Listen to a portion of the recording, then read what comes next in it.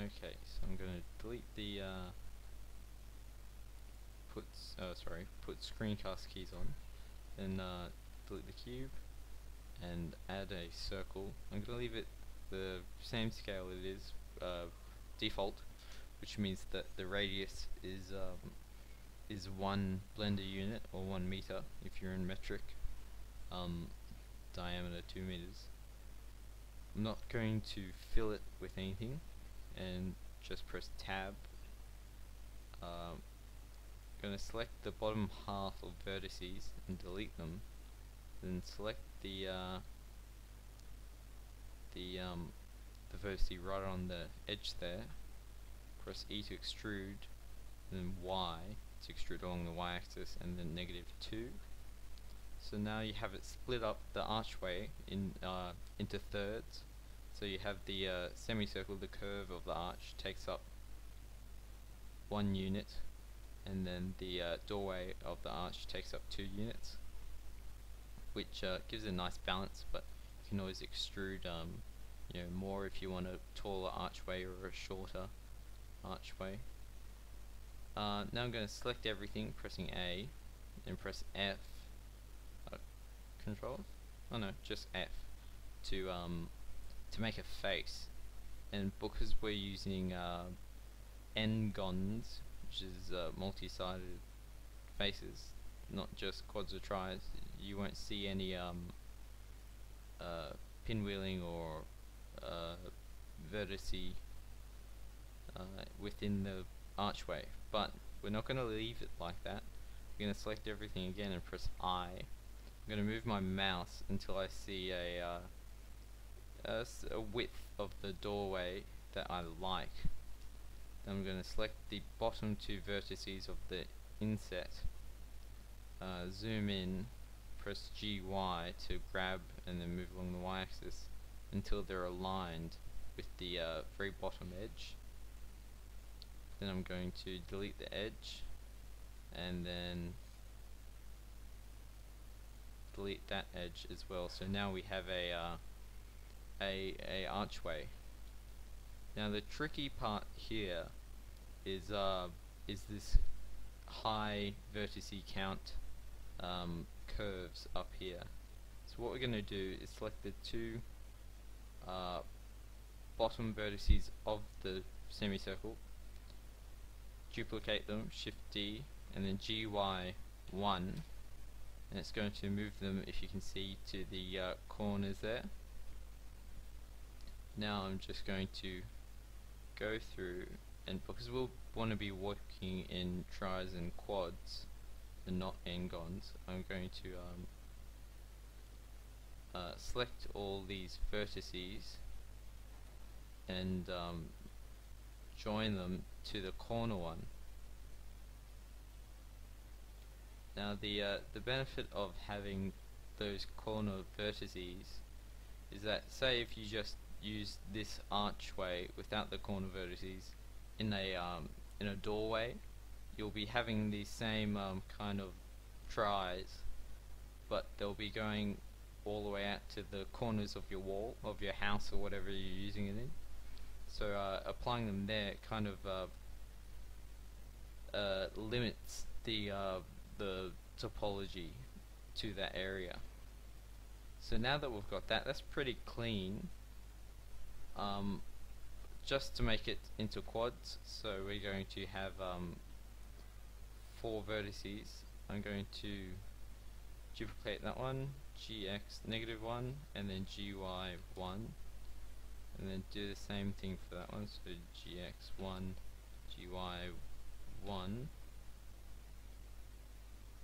I'm going to duplicate these bottom ones as well, GX1, Shift D, GX -1, and now we have our our 4 points of a rectangle, and I'm just going to join them up, make a face,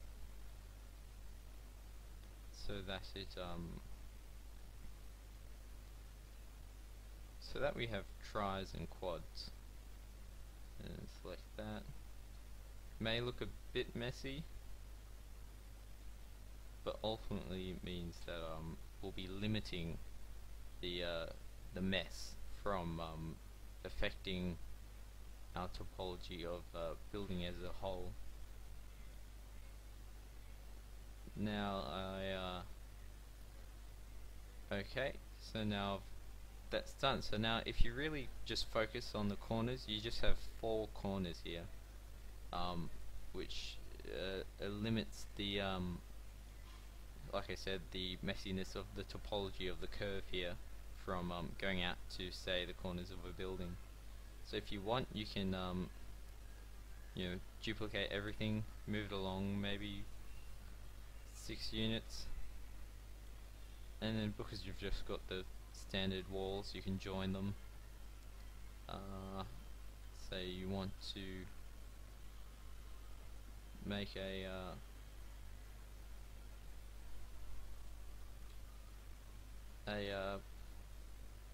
marker there or something. So I'm just going to rotate the whole object 90 degrees, Rx 90, and then move it up 2 units so that the bottom of the archway is on the bottom there. Now what we can do is pressing Shift and Alt and then clicking a vertex above should select the edge loop, so that path there nice and quickly. I'm going to extrude it along the y-axis, maybe 1 unit, so that way we have a nice interior archway. For this one I'm going to do the same thing, only first I'm going to select the faces here of the archway, if it will allow me. Oh, there we go. So you select that. Now I'm going to extrude that out to about there. So now we have 2 different types of archways. We have the interior and then the doorway archway. Nice little feature of Blender is of course beveling, which is fairly new. Well, it works well, and you can just press Control B to bevel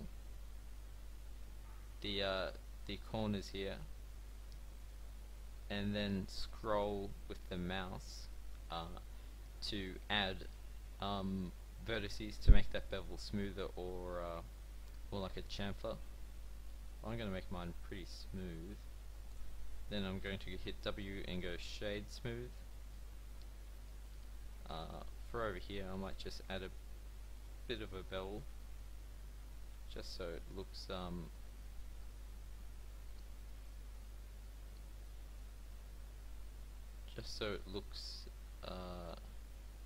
not so rough really.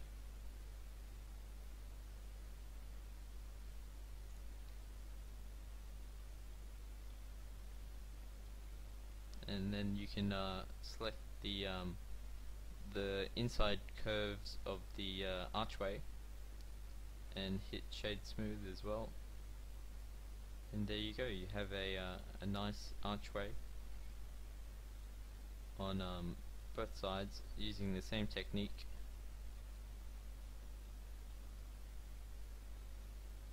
Quite effectively.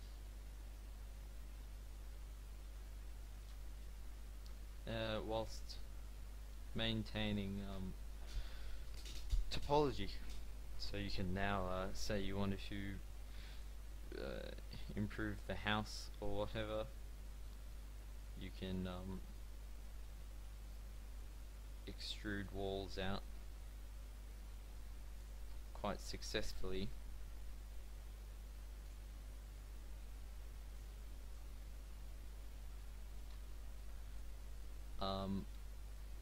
Whilst limiting the majority of the topology here of the tries just to this one little area.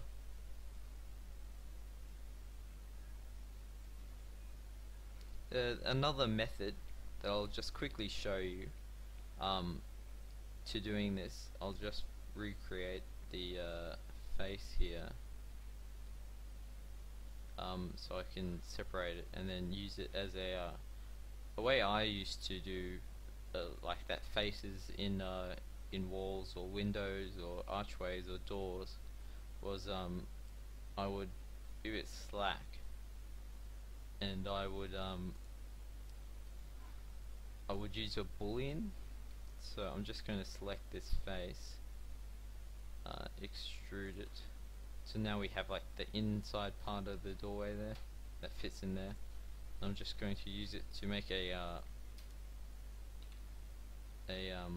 boolean for this archway. So I'm just going to select the mesh and apply boolean. Select Q.01 and then move it in there. What do I need? I need difference? No. Union. Or intersection.